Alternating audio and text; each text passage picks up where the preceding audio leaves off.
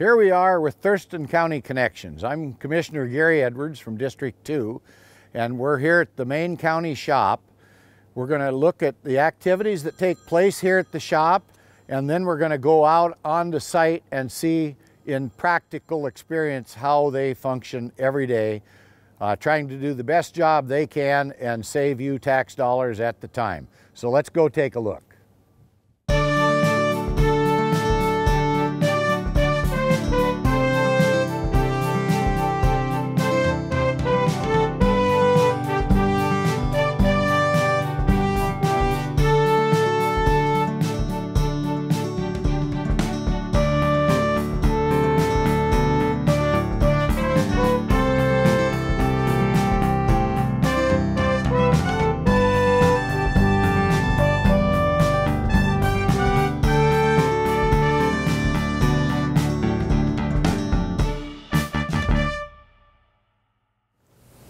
Hi, I'm Gary Edwards, Thurston County Commissioner from District 2, and I'm here with Brian Hank, and we're going to talk about ER&R, and I'll let Brian explain what ER&R is and how it benefits Thurston County citizens.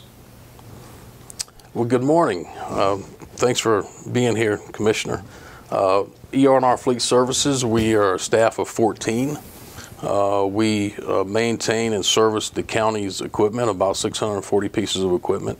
That consists of light-duty vehicles, heavy road construction equipment, heavy-duty trucks, and then a myriad of other small assets, so specialized equipment and trailers and whatnot.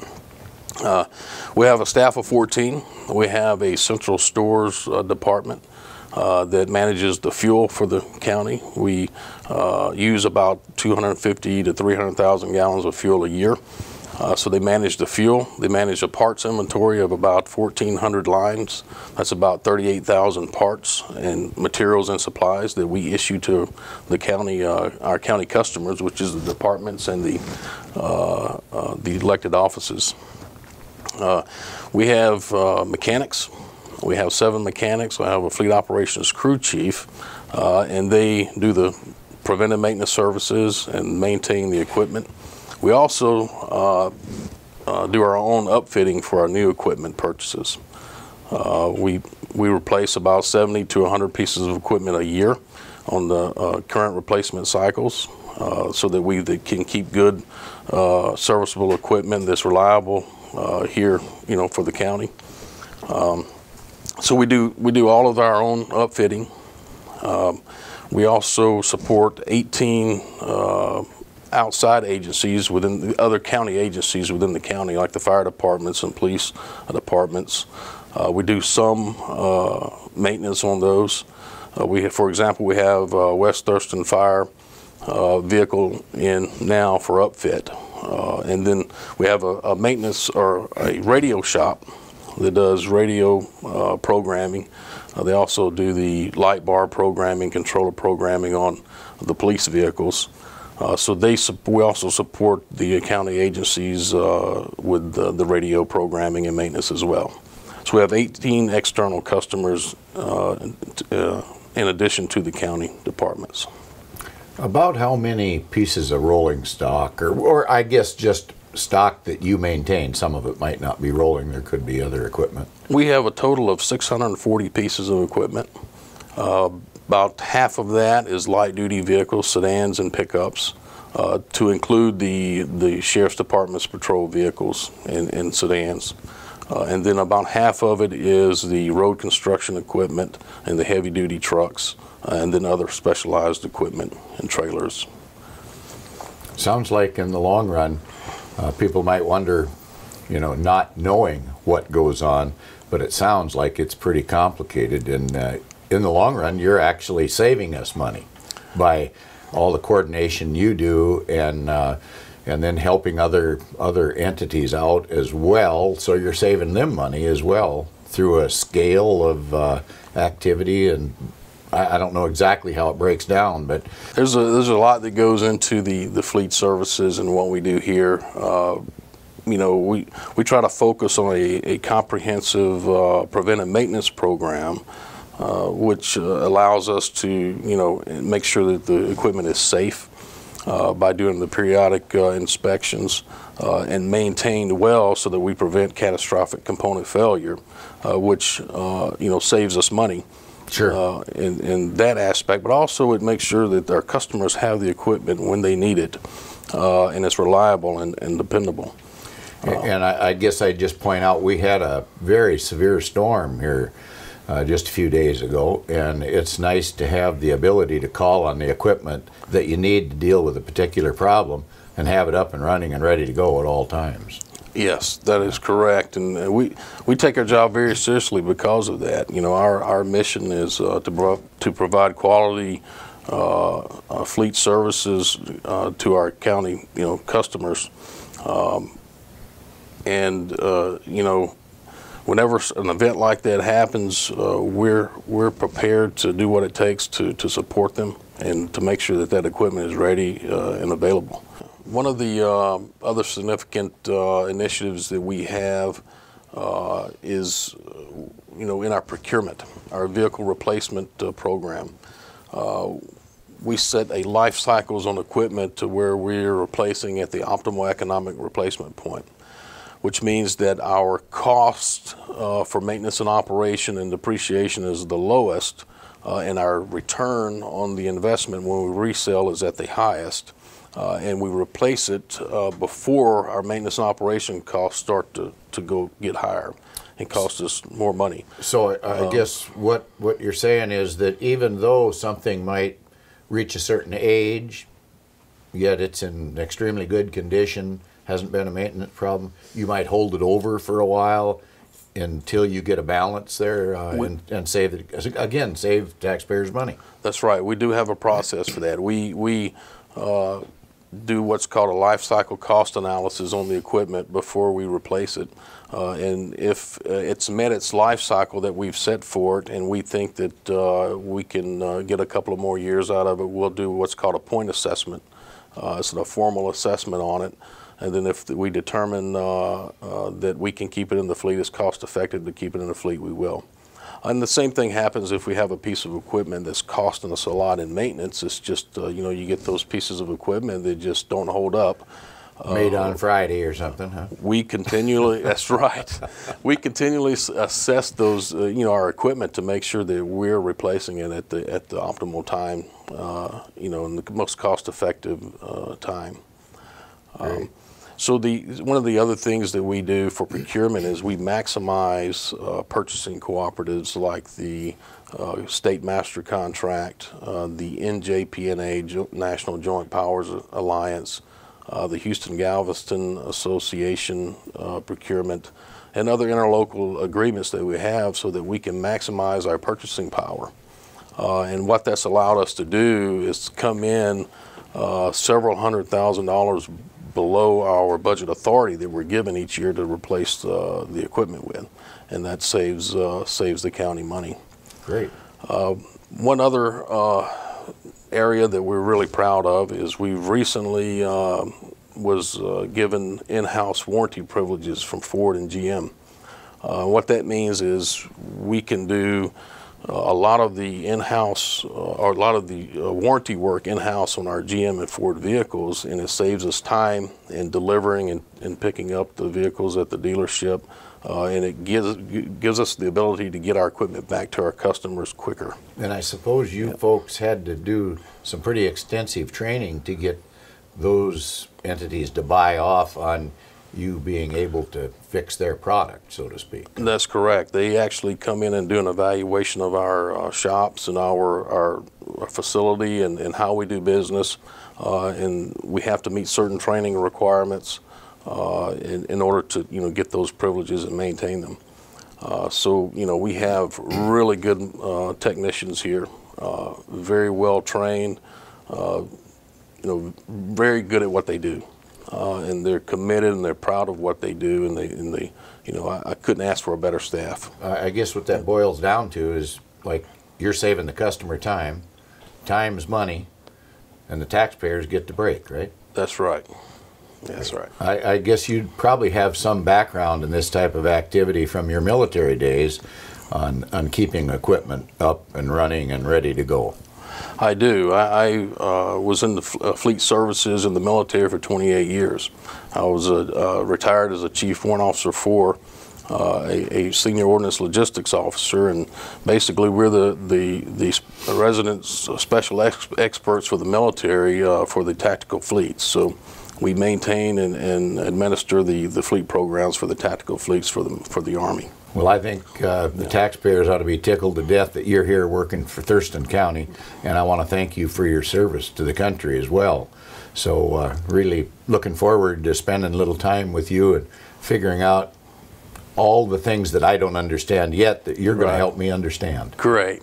Well, it's you know, it was a privilege for me to serve my country, and it's a privilege for me to continue to serve the public with Thurston County, and I'm grateful for this opportunity. And I suppose if I mentioned you probably are not a native here to Washington State, you could at least tell us. You do have a bit of an accent. Just a little bit. Well, I'm originally from Oxford, Mississippi. North Mississippi. I was born and raised there, but at 17, right out of high school, I joined the military. I traveled around the world in the military, so I like to think I got a little bit of everywhere in me. Well, we're glad to have you here. Thank you. Thanks.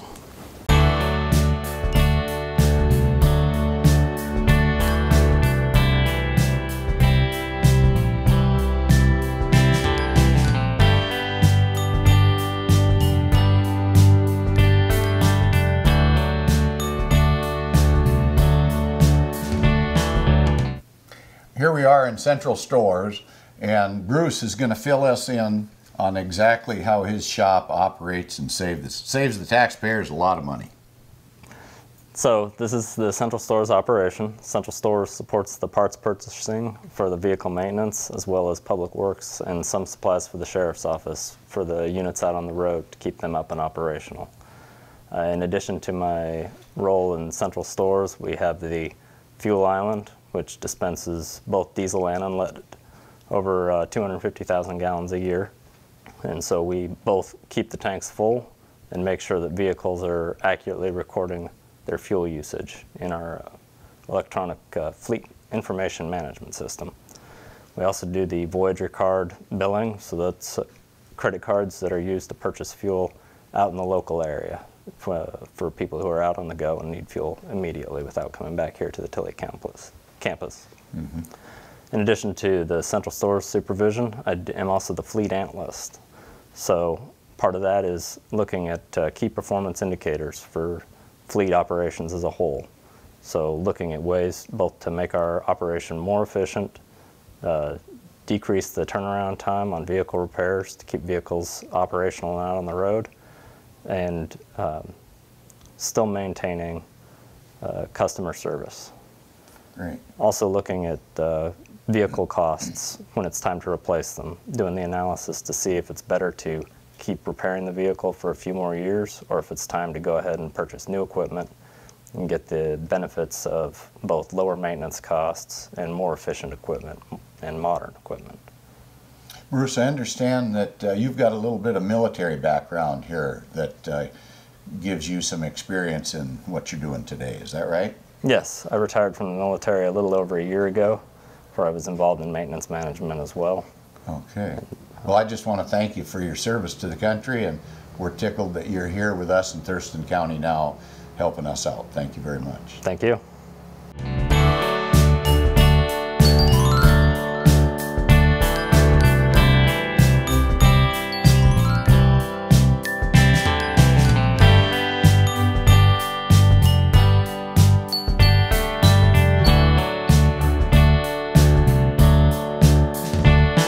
Here we are in the heavy maintenance shop at Thurston County, and just want you to know we've got these safety glasses on, so we meet all the requirements while you're in the shop. One of the big components of county government is to have safe operation. I'm here with Doug and Brian, and they're going to explain a little bit about what goes on here in the main shop. I'm Brian Newby. I'm the Fleet Operations Crew Chief for Thurston County. We're here in the heavy vehicle maintenance shop where we take care of primarily the Public Works, Roads Department, all of their heavy equipment.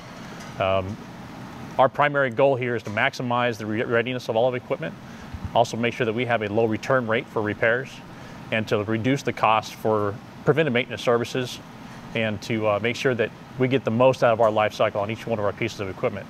We do that primarily through scheduled preventive maintenance services. We also do that through oil sample analysis to make sure that we're capturing problems before they actually create a catastrophic failure with the equipment, and to reduce our servicing costs. We run this shop here with, there's 4 technicians that are on the floor. Doug Baldwin is the heavy lead here for the shop. And Doug? Doug Baldwin, heavy lead. My job mainly is to schedule and keep the workflow going through the shop, keep the mechanics and technicians busy,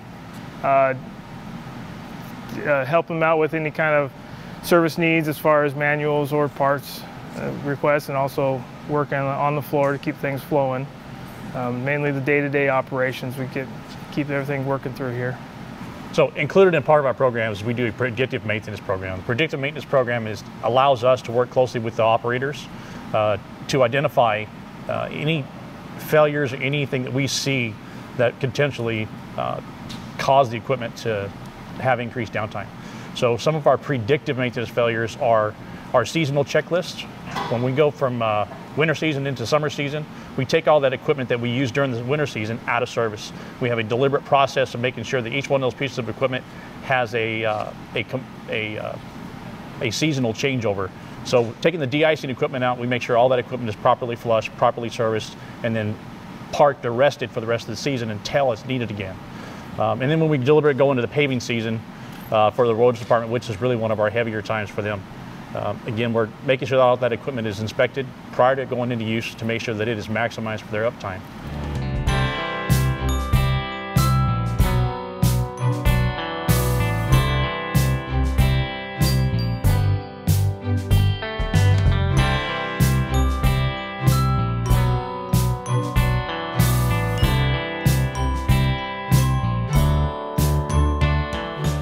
Here we are in the light vehicle shop. And Brian's going to explain to us what goes on in this operation. And I see that we've got a vehicle here that apparently belongs to one of the fire services that you're going to do some work on, right? Yes, sir. So part of the job that we do here in the light vehicle shop, besides maintaining all the county's admin vehicles and the lighter fleets from 1 ton on down, we do upfits, so we do new vehicle setups. So part of the new vehicle setup process is when we order a new emergency services vehicle, such as this one here, which belongs to West Thurston Fire Department. That vehicle requires emergency lighting, radios, and specific systems to go inside to help with the communications for the department. On this vehicle here, we're putting on a new light bar, new radio columns in the center. We're installing new underlighting as well as 110 breakaway charging capability so that vehicle can stay plugged in and the communications iPad can stay on all the time. Okay. So we do this also for the Sheriff's Department as well. Anytime that we order a new vehicle, we order it as best we can with what's available from the manufacturer so we can keep a lot of the stuff underneath the manufacturer's warranty. But some of the stuff that we have to install, it has to be installed by us. And sometimes it might be unique to the particular jurisdiction and what their needs are? Absolutely, absolutely. And then we also take each one of those vehicles, and some of them are specific, whether it's K9 or dive or the boat team.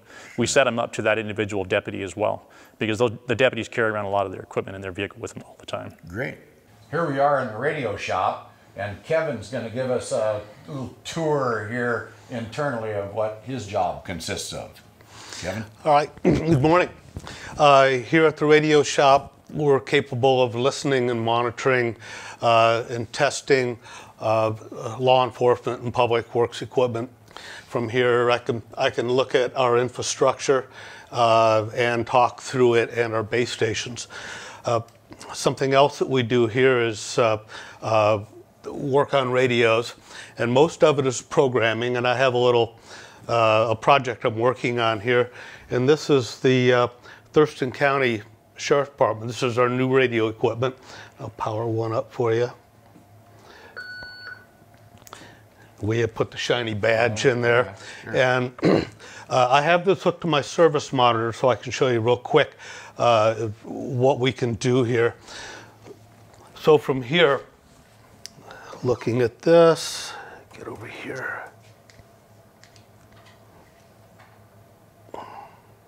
800, there we go. From here we can test a radio transmitter and its receiver. So we can look at the scale here. Test 1, 2, 3, you can see the modulation. We can take a look at frequency. We can adjust, we can take a look at the power output. We can also, over here, generate a signal, and we can check the radio's receiver sensitivity. And so this is everything this radio can do, I can measure with this piece of equipment. And then is this also the shop where the radios are installed in the different vehicles around the country? Most of the installs are done by the mechanics.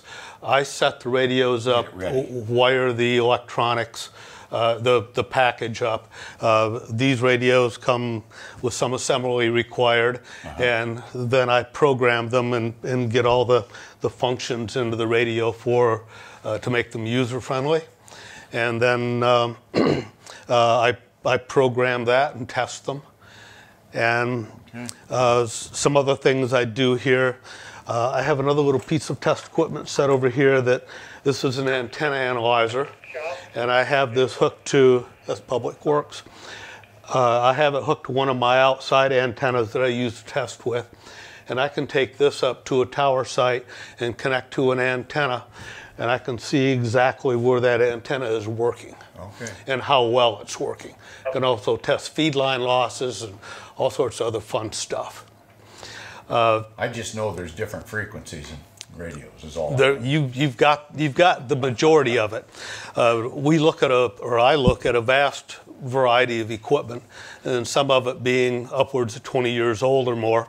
So I have, as you see, I've got a couple of different computers here, starting with this one back over here in the corner, which is an old tough book with Windows 95 on it, which I don't use the Windows 95. I program radios like this one with DOS.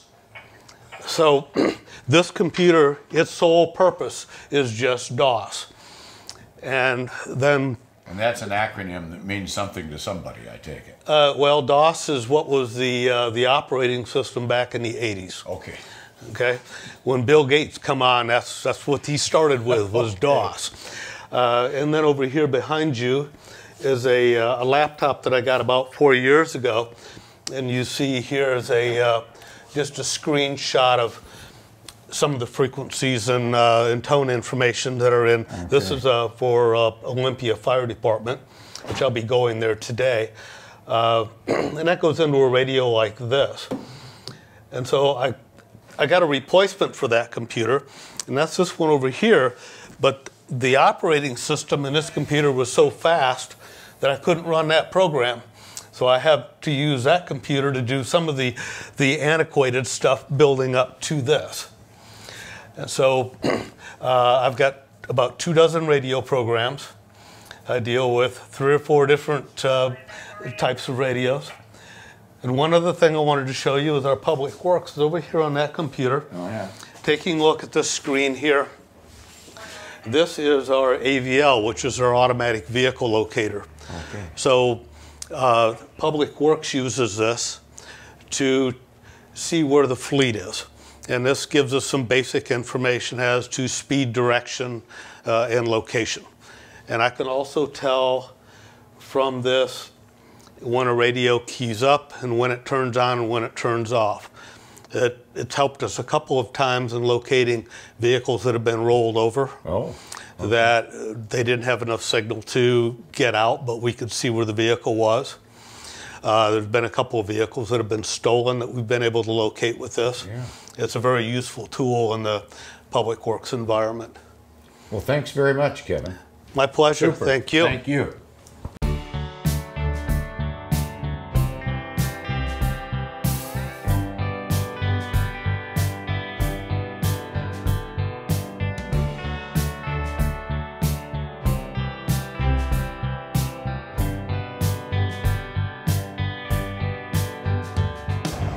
Here we are out at a construction site out on Old 99 between Tumwater and Tenino, and Terry Roberts is going to fill us in on what's going on here as a follow-up from our shop activity. So the past couple days we've been out here, we're doing what we call dig outs, and they're mill and fills. What we do is we have a rental grinder, which you can see behind us. What he does is he grinds down 2.5 inches. Especially with Old Highway 99, you have a asphalt base of about 10 inches of asphalt. So you do not want to grind all the way down. So we take it down 2.5 inches down to where the cracks no longer exist, and then we fill it with asphalt. And then come July, we'll have our contractor come in here and chip seal everything. And you'll notice that safety is a big issue out here on the work site as well as over at the county shop. And so you'll see that we've got a pilot truck going by leading people through. There's a deputy sheriff parked up here, just being aware that to keep people from overreacting, because oftentimes during these construction periods there's aggravation. People don't understand exactly what's going on, and we're really hoping that you, the motoring public, will understand that this is a heavy time for construction, and the county employees are out here doing the best they possibly can, and we would hope you would recognize this from a safety perspective and help us keep these folks safe. Thank you. Our biggest thing is we're trying to keep our road crew and the public safe. So just be patient out here. We do have a lot of pieces of equipment out here. We do have a pilot car that we run on these mainline roads like Old Highway 99. We do have wait for pilot car signs in every driveway. So the biggest thing is be patient, watch out for our guys on the ground, watch out for our equipment. We don't want anybody, you know, running into the back of them. Also, when following the pilot car, just have a safe, clear distance from each one of the vehicles in front of you and behind you. We don't want any wrecks out here. Thank you very much, Terry. All right, thank you. We've been at the shop, so you had a good understanding of the maintenance and the overall operation in the shop, especially when it comes to this heavy equipment. And now you've got the heavy equipment on site doing a road repair here on Old 99. Thank you very much for joining us here on Thurston County Connections.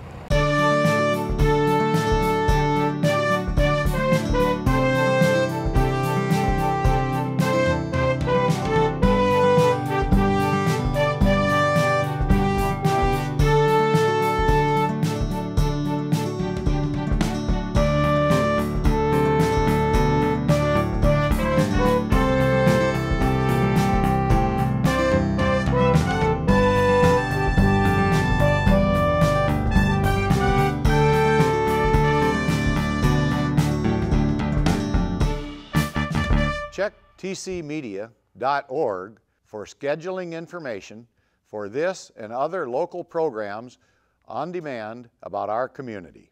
TC Media, it's local.